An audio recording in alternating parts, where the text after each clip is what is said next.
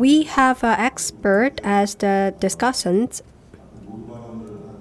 So we will give them 5 minutes for their discussion. Then we will have a group discussion. First, the discussion will be made by Professor Park Won-oh of Political Science and International Relations from SNU. Please.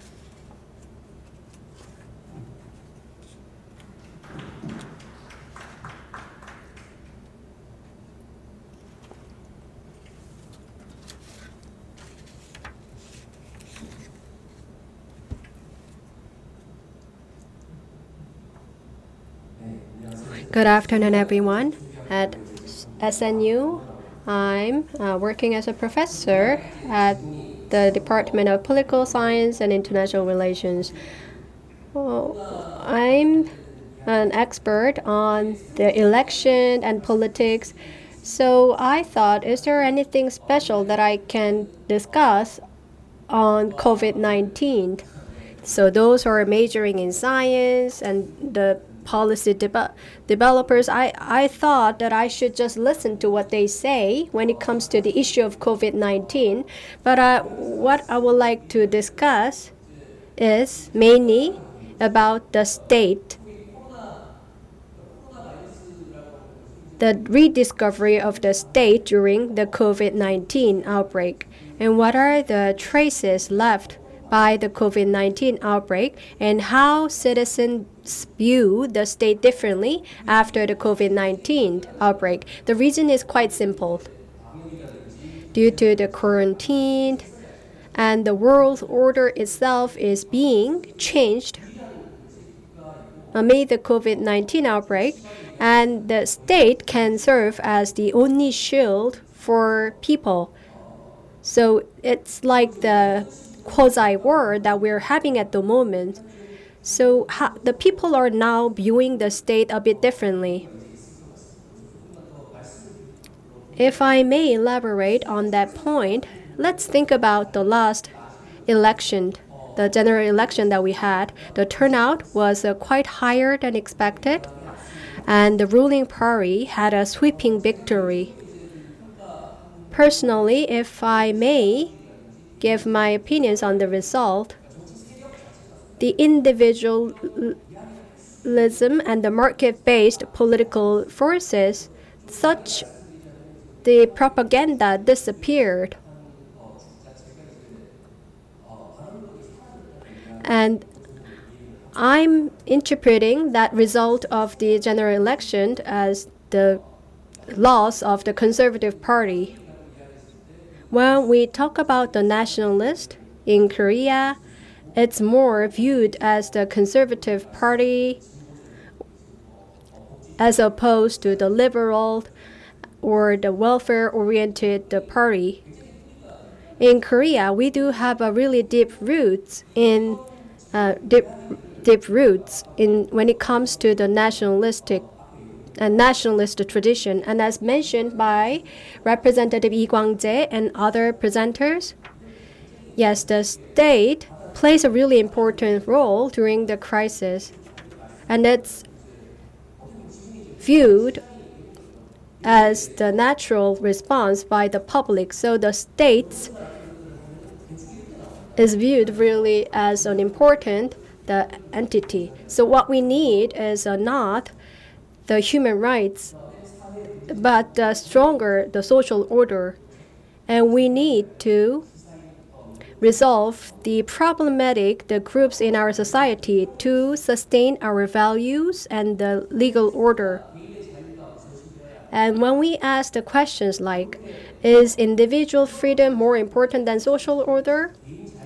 So what comes first, individual freedom or social order? And 75%, and if you look at the result, except for the 8% who said, I'm not sure, then 75% responded that social order comes before individual's freedom.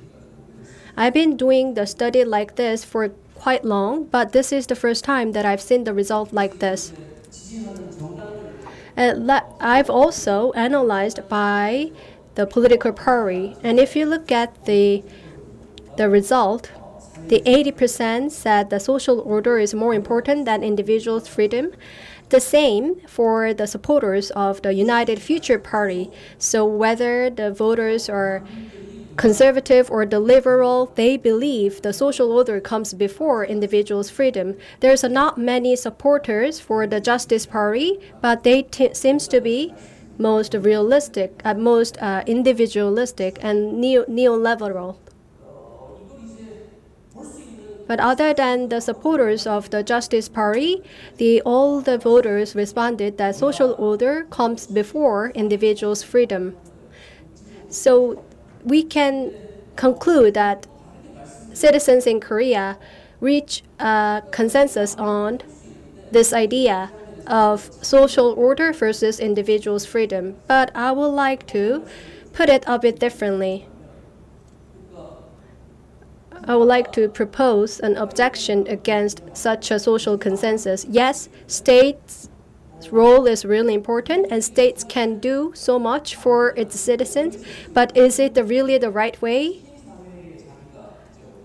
But where can we find the space for the civic society, and the citizens?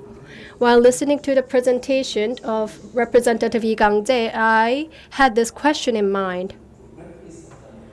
The citizens' values that you might think it sounds a bit not relevant at the moment. But I'm still thinking that there is a paradox and there is irony. But there seems to be the consensus reached in our society. But at the same time, the individual's freedom and the citizens' values should be revisited and should be re-examined. And the Lee Kwang-jae talked about new normal and the New Deal. In the U.S., the government played a really important role in implementing the New Deal. And there were other forces that joined to derive the result for the New Deal in the U.S. So that's the question I would like to pose to the Representative Lee Kwang-jae.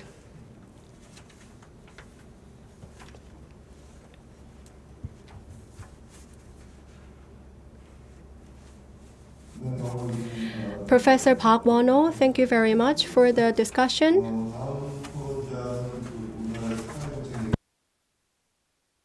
I'd like to introduce you next presenter. Actually, this is an expert in the area of social welfare. I'd like to invite to the podium Professor Koo from Seoul National University.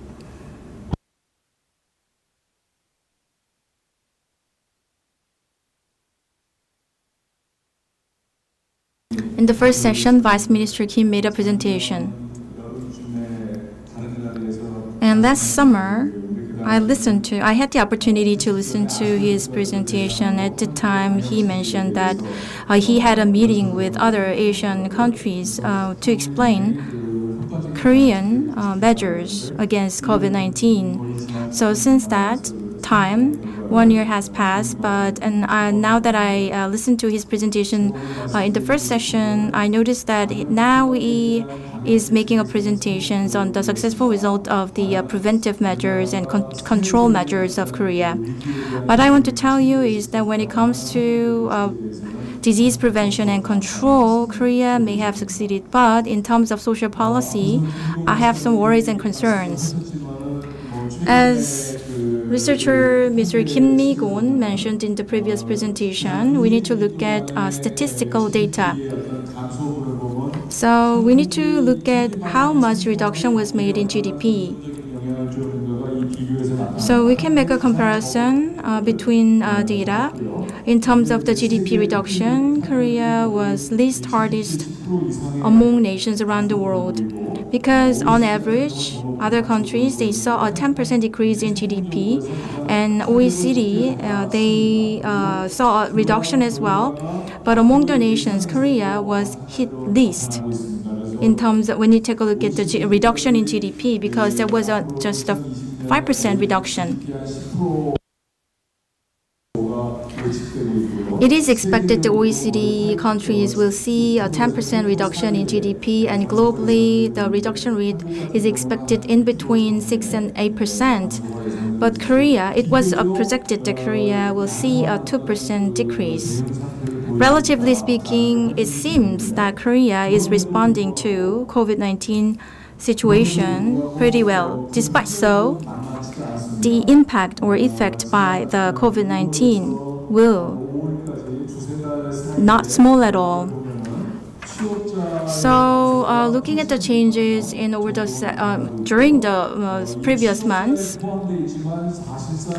there were job losses of 860,000, and about 400,000 people they were temporarily laid off. So, in total, about 1.4 million people they lost their jobs. And much of them, they are not working at all, and some people are becoming daily workers. The income distribution has been improving in Korea. So when we identify and analyze the data, like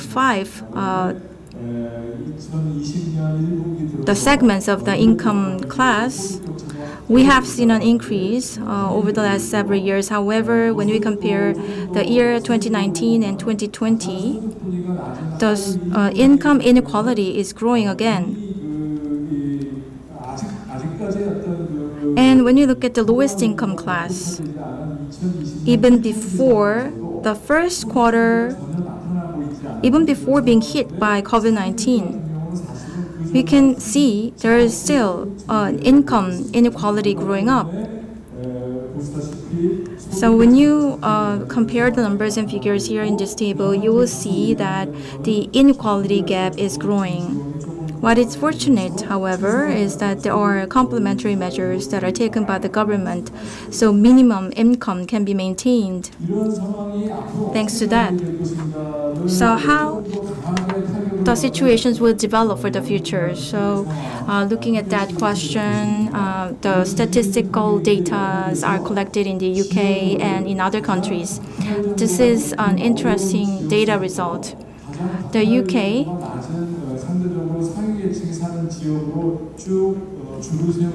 researched the areas of the UK so they looked at the depredation indexes of different areas. And the area with high-level deprivation index, they have the highest death rate. But what about the death rate concerning COVID-19? And please pay attention to green bars. The area with the most number of deprivation is seeing higher death rate related to COVID-19. And another graph is really interesting as well. There was a survey in March 2020. The portion of jobless people. So as you see, there is a percent, like 15% here in this graph. And referring to these graphs, probably we can assume what kind of future is coming to us. So countries around the world are responding to the COVID-19 situations with social policies, and Korea as well. There was a lot of discussions whether the emergency disaster relief fund should be provided to everyone based on an universal principle, or whether or not it should be provided to only the vulnerable people. So the United States and Japan, they adopted universal income policies. What is interesting is that most of the European countries, they did not opt for universal support. They extended the existing social safety net. And Korea also offered the universal financial assistance for the people as part of the Emergency Disaster Relief Fund. So it seems to me Korea made that decision, made the choice, considering that Korean social safety net is still in poor shape, and there was an urgent need for support. Despite so, it's time to think about what kind of measures we need to come up with, thinking about the post-COVID-19 situation. There are two kinds of prospects. As for the Europe is engaging in employment stability strategies, whereas the US is taking labor flexibility strategies. In Europe, many countries offer measures to support workers so that they can maintain their jobs. But in case of the United States, they offer the compensating wages for job losses. One of the exemplary models is the Germany. So the German government is providing 100% of the subsidies for the job losses. So it is rare to find unemployed persons, and this model is being introduced to France and even being introduced to the United States. So from the early stages of COVID-19, Korea has made an effort for the people who on the brink of losing their jobs. So almost 90% of support is given to those people. Fortunately, in terms of social policy, there is not enough support.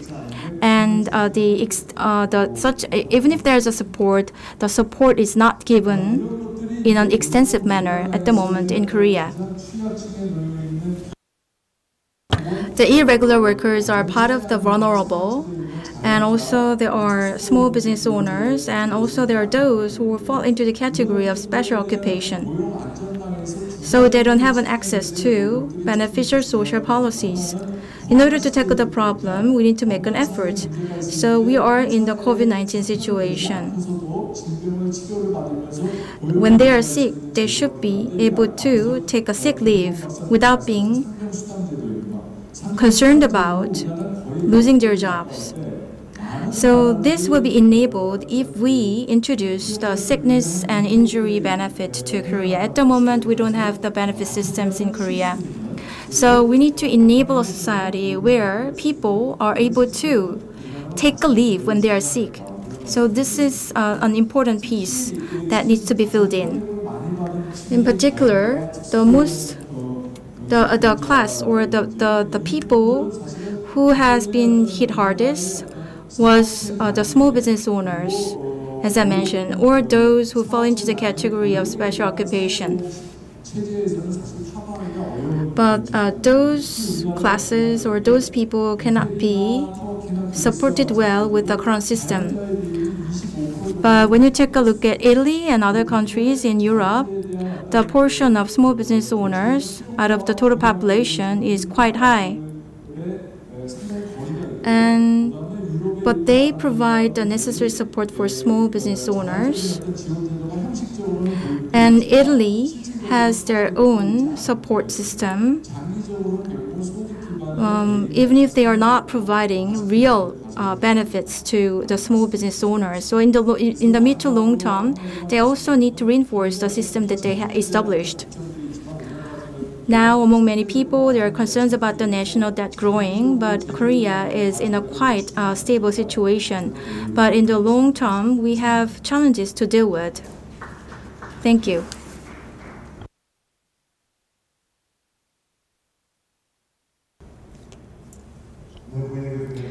Professor Ko In-hwe, thank you very much. Now we will begin the discussion. Representative Lee Kwang-jae, the researcher Kim Mi-gun, and Professor Park Won-ho, Ko In-hwe, please come up to the stage for the discussion. This is my chair.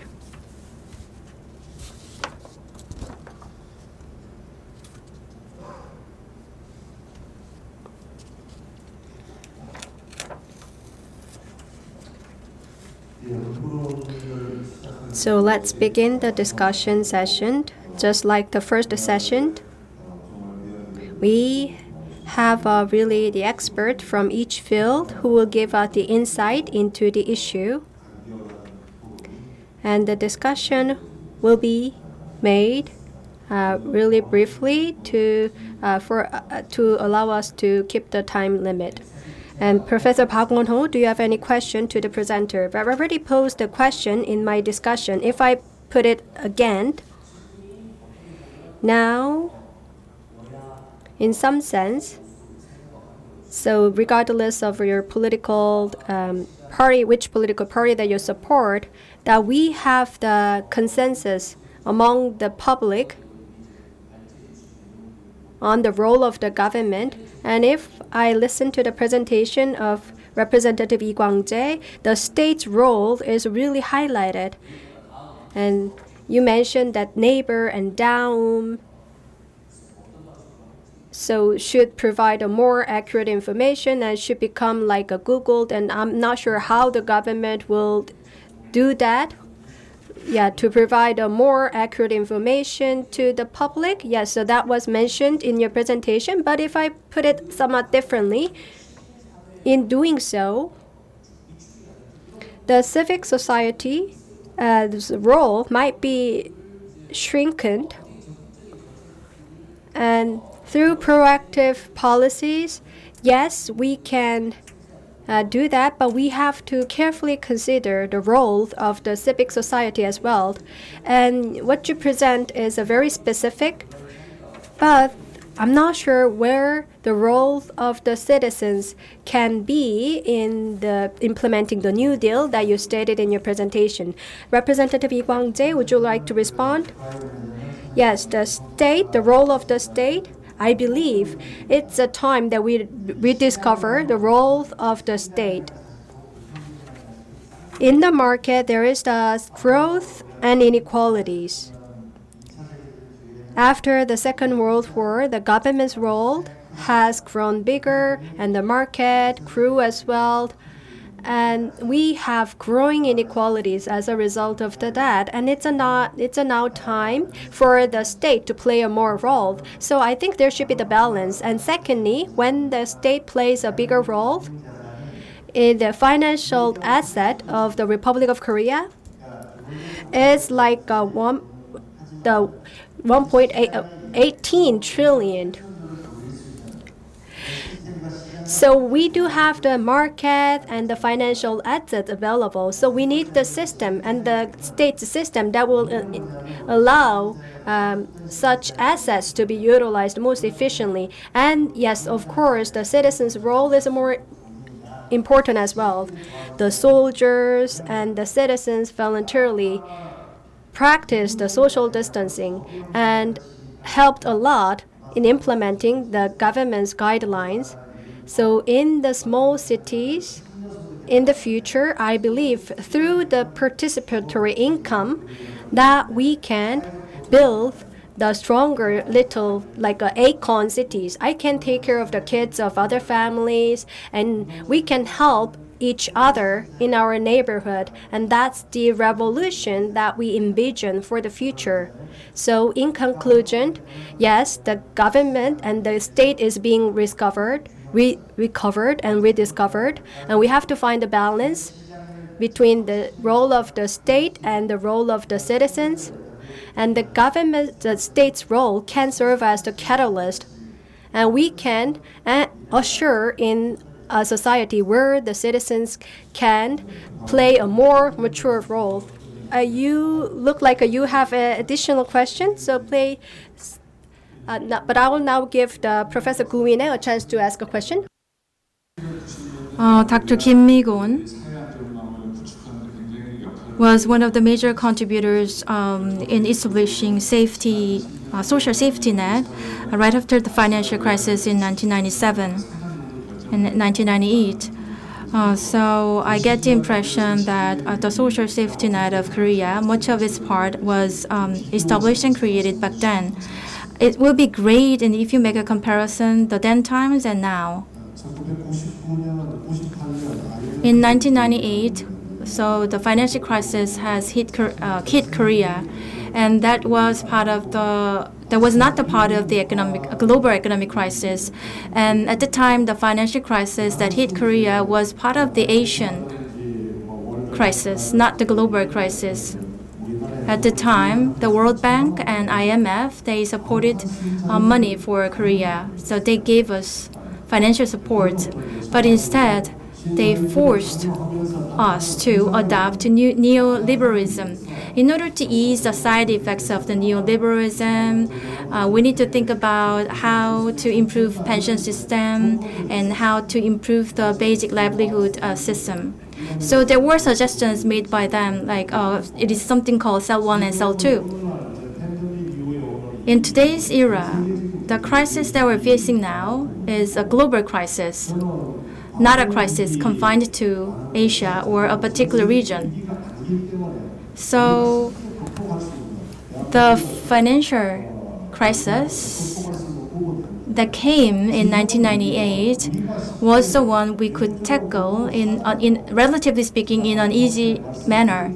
But the current crisis we are facing now is, as mentioned in my presentation, there are exporters and there are importers. So exporting countries and importing countries, and depending on each other's position, the economy or the crisis we are in is difficult to be overcome.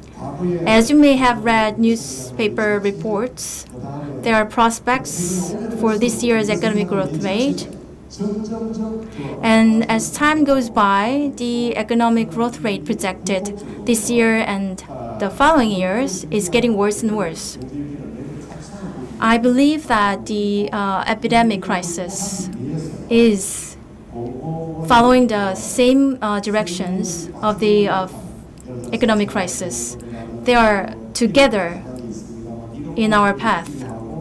So there are many challenges that we need to overcome. We need to think about, making an economic growth, but at the same time, we need to think about creating a community with civil organizations or private organizations in order to tackle crisis. For example, in the city of Jeonju, there is a social movement to become good homeowners, to become good landlord.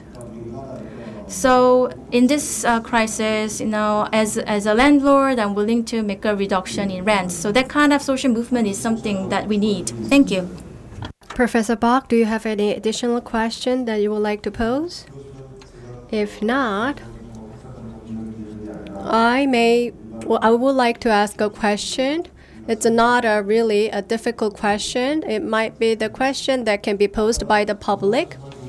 So you made a really good suggestion, the Digital New Deal, Green New Deal, anything, if that can be realized, that would be really great for the Republic of Korea. Is it your personal idea? Or is there any bill being prepared in the National Assembly? Any specific policy is being discussed in the National Assembly? Yes, I've studied this issue for long. I believe education is really important.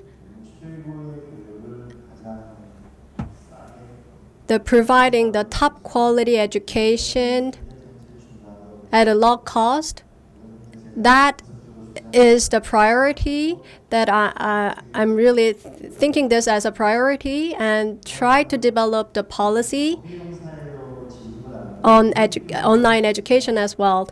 So housing, education, and the culture are part of our life. And I live in the city of Wonju, and it's the housing there is less expensive than the housing in Korea. But if we can afford our housing and if you can enjoy the culture in such smaller cities, then we can enjoy the better quality of life. So I'm approaching this way, that we can develop the small cities, and many discussions are being made in the National Assembly to make that into legislation. I'd like to ask a question to Dr. Kim Mi-gon. So I'd like to give you questions from a point of a general citizen. During your presentation, you said that the final objective in these current times should be to pursue happiness. Probably many people have the same view these days. rather than GDP, if happiness becomes the objective of policies, would it work? And probably there would be some people who are concerned, who would feel insecure about that. So what is your take on such a view? The definition of happiness itself, the word, is something abstract. Probably the general citizens may have that kind of thinking, as you mentioned. How to measure happiness depends on the social and economic environmental indexes. So if we have the proper indexes relevant to society and environment, probably we will able to measure the level of happiness. And what I know is that the Statistical Office of Korea is also working on it. And several years ago, I conducted a research on happiness in the Korean society. So in order to measure happiness, maybe we need to come up with some kind of indexation system or some kind of indicator systems. So once we define what kind of indicators should be used for the measurement, what we need to think about is the real definition of happiness. When it comes to happiness, there could be many elements like health or the materialistic wealth and so on. But happiness, has many elements in it. However, the element in worse shape or in poorest shape has the biggest impact on the level of happiness. For example, there are many nutrients needed for living creature. So there are many criteria met. However, if one of the elements is missing poorly, so that will have a big impact on the result of the growth of the living creature. So the reason why I'm telling you is that in our society, we need to identify in which area or in which element we are lacking or we are in poor shape. So if we do that identification, we'll be able to make a measurement of happiness in our society. Thank you. Is there any other question? Let me give you another question then. I'm not sure this question is. I should pose it to Representative Lee Kwang-jae or the researcher Kim Mi-gon. As mentioned by Professor Park Won-ho, the state's role has been growing during the crisis. Yes, it's relevant during the crisis, but it's not necessarily a good thing, as we can see in many countries. The authoritarianism is resuming and being observed in many different countries. Yes, in Korea, the state has become bigger during the pandemic. And while protecting the democratic values, that we should balance the role of the big state and democracy. So I think that this question should be posed to the Representative Lee Kwang-jae.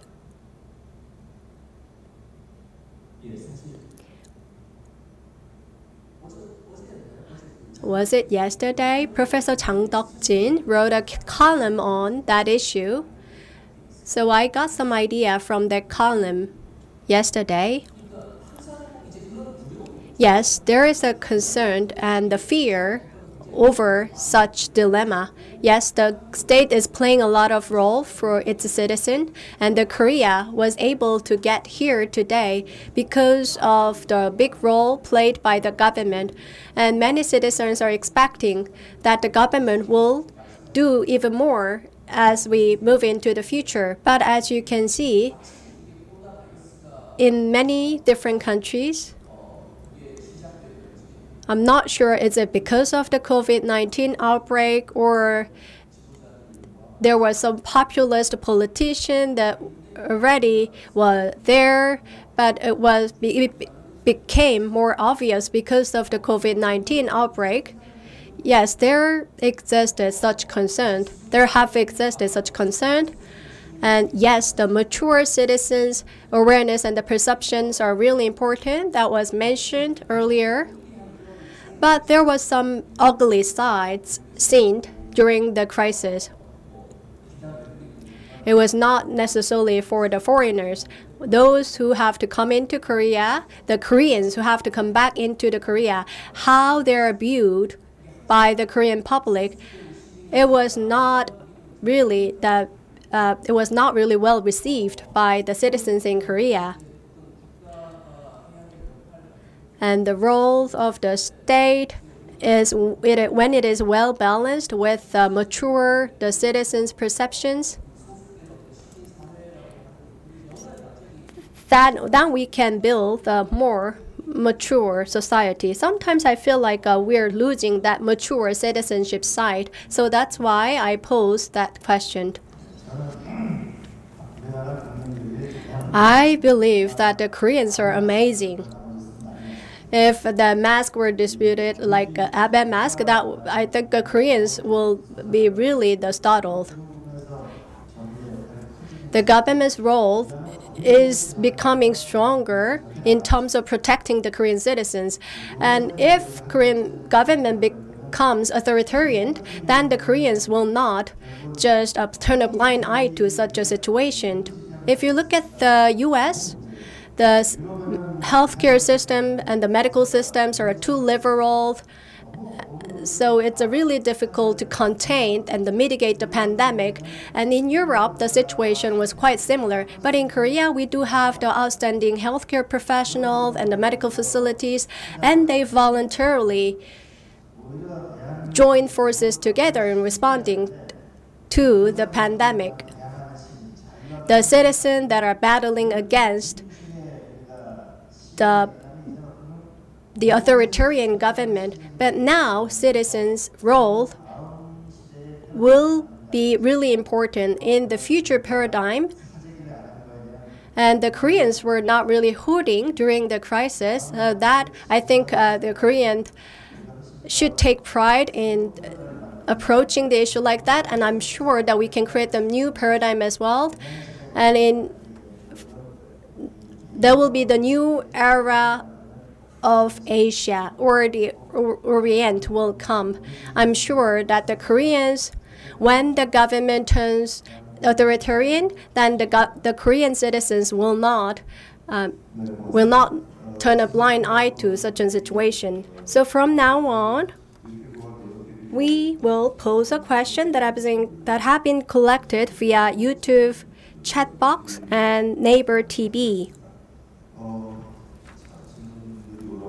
Yes, I'm seeing the questions now on the screen. So the emergency allowance were provided. So are we going to show in universal income era with?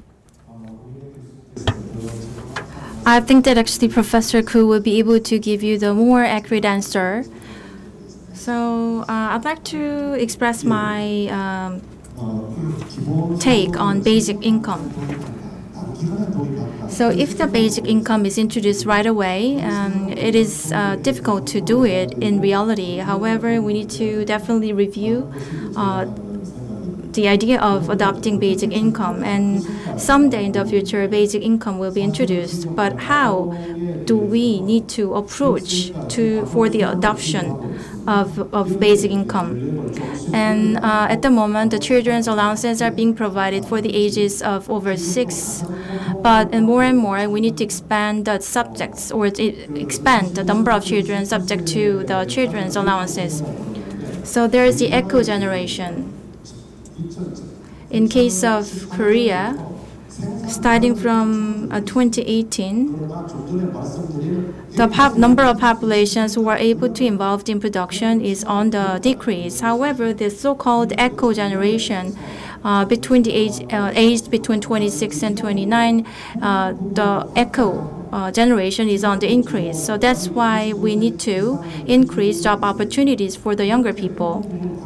And by taking advantage of the system that we already have, more and more, portion to portion, partially, we need to increase the number of jobs available for young people so that we can adopt a basic income system someday in the future. The emergency allowance, connecting that with the universal income, I do not think that that's the right approach. The emergency allowance is different from the universal income. Universal income is the income given on a regular basis to all the citizens, but this emergency allowance was a one-time allowance given to the public. But if I may find the commonalities between them, in the case of emergency, sometimes there's a difficult to discover and identify the target, so that allowance should be provided to the all citizens. So that might be the commonality between the two. So that's why the Korean government decided to provide allowance to all the citizens. But the social safety net was quite weak before, so that was the reason that we had to provide the emergency allowances to all the public. But those who have been affected heavily by the pandemic should be prioritized more in the future. Yes, the Representative Lee Kwang-jae, though the universal income, yes, that was talked about a lot. And we have to protect the socially vulnerable in our society. Yes, I agree that should be the major concept. But, for example, if we give the 500,000 won to all the Koreans, and that will be the 3 trillion won per year, and we're spending, that will be the growing number of people who are paying the taxes, and the growing number of people will be using the tax revenues than contributing to them. So we should really prioritize on helping those who need the help the most. Housing, education for children, transportation, culture, telecommunication. So these are the regular expenses needed to live in the big cities. And it's really expensive to just rent the studio in the Sinchon neighborhood. So we should make the big cities more affordable to live in for young people. So we need such a social structure that I believe is better than the universal income. Together with the Chairman Kim Yong-hae and the President Kim Chang-hae came up with this idea. We have 5% of the public housing in Korea. And in addition to that, we can also provide the public housing with medical facilities. Then that will have an even greater effect than the universal income. So when it comes to the income, I think we should focus more on the weak, the socially weak and the socially vulnerable people. But now we're during the crisis, so we have to think about the more universal measures. And that's it. Yes, universal income is being talked about a lot. And that 3 persons responded to the one question on universal income. We have 5 minutes left, so let's tackle one more question.